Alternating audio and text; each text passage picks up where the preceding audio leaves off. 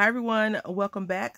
Welcome back to Embellishments on the 11th collaboration hosted by Houck's Crafty Cottage here on YouTube.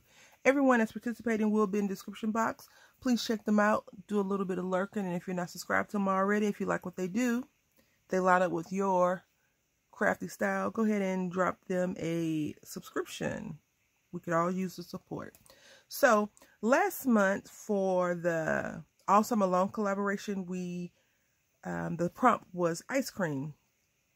And I think I even told you all last month, I kind of struggled with that a little bit because what I wanted to do, I couldn't do. And so I got inspiration because I'm always struggling with the embellishments. I was like, I'm going to do ice cream in December. Why not, right? And so that is what I chose to do. I went onto my Scan and Cut and I just found some food. They have built-in features. If you have any die cut has die cutting machine, electronic die cutting machine, they have programs that already have free SVG files that you can use, and this is built into the Scan and Cut itself. I have a 350, a CM350. I have an older one, so I have a Scan and Cut 2, and it's on there. And I thought I would make some ice creams. So in the pursuit of finding ice creams, I got lost, of course, because when you're in the store and you see food and you may be hungry, you find different things. The first thing I found was donuts. And I did not put them all together just because I want to show you a few things and just discuss some things. So this is the donut and then this is the topping. I chose to use this little fun piece of paper. This paper comes from Michael's Hot Buy. It's a Halloween, not Halloween, it's the Easter paper pad. I don't know the name of it. But it has this and a few other little decorative things because this definitely looks like confetti, right? And so you just glue this down. Now, if you want to take your creations a little bit further, you can ink the edges, right? Or glaze the edges with some type of glaze. Or you can glaze this and give it some shine because, you know, donuts usually have shine that appeal to get you to where you want to buy them. So I left these blank or not glued together because I want to decide if I want to, you know, embellish the edges a little bit more to the embellishment or just leave them plain. But for the ones I did do, they look like this. I did a few of them. Now when I cut this out, I just went with the original size that the machine gave me.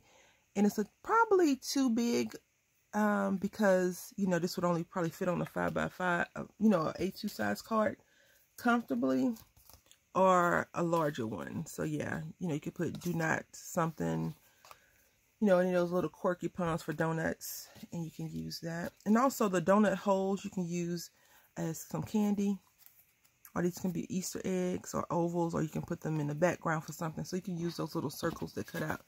Then I was like, okay, let's get serious. We're doing ice cream.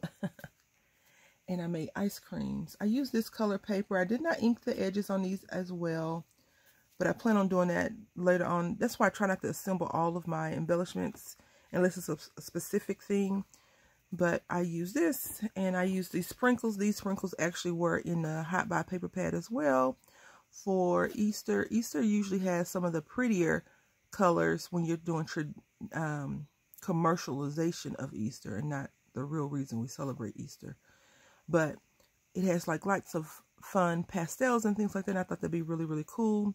Even though it's December, I've been eating ice cream. I've had ice cream a few times this month, and have I needed it? But this is how the snowman look. And you can actually turn this into like a little bookmark if you wanted to.